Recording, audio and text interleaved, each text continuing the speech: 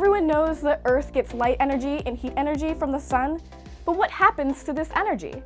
Some of the energy gets absorbed by the atmosphere, oceans, the land, but some of it gets reflected back to space. Sounds complicated, doesn't it? Let's talk to Patrick Taylor from NASA to find out what Earth's energy balance is all about. Earth's energy balance is really that. It's just a balance between the amount of energy that's coming in and the amount of energy that's leaving the Earth. So balancing Earth's energy budget is a lot like balancing an equation, where let's say X is incoming energy and that has to equal Y, which is outgoing energy. So when these two are equal, then we say Earth's energy is in balance. So energy from the sun comes to us in the form of light. And it's also known as radiation. It can be absorbed in the atmosphere. It can also then be reflected back to space, either by the clouds or by the polar ice caps, a very bright surface.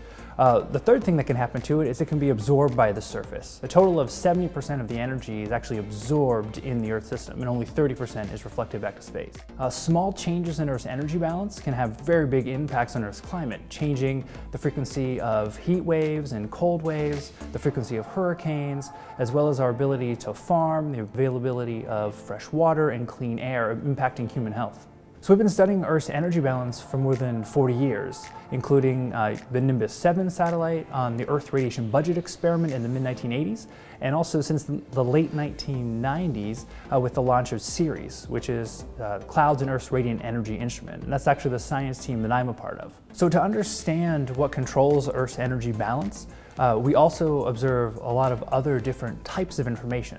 Having a steady supply of data is really important, especially for studying Earth's energy balance.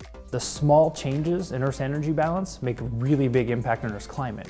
And having a long data record is really important for assessing those changes. Earth's energy budget is essentially adding up all of the terms. But when Earth's energy budget equals zero, so if you have incoming energy plus outgoing energy and they equal zero or they balance each other, that's when you have Earth's energy balance. More energy coming in than what you give off, and the system will heat up. More energy going out than coming in, and the system will cool down. Planet Earth with its atmosphere has just the right balance for life to thrive.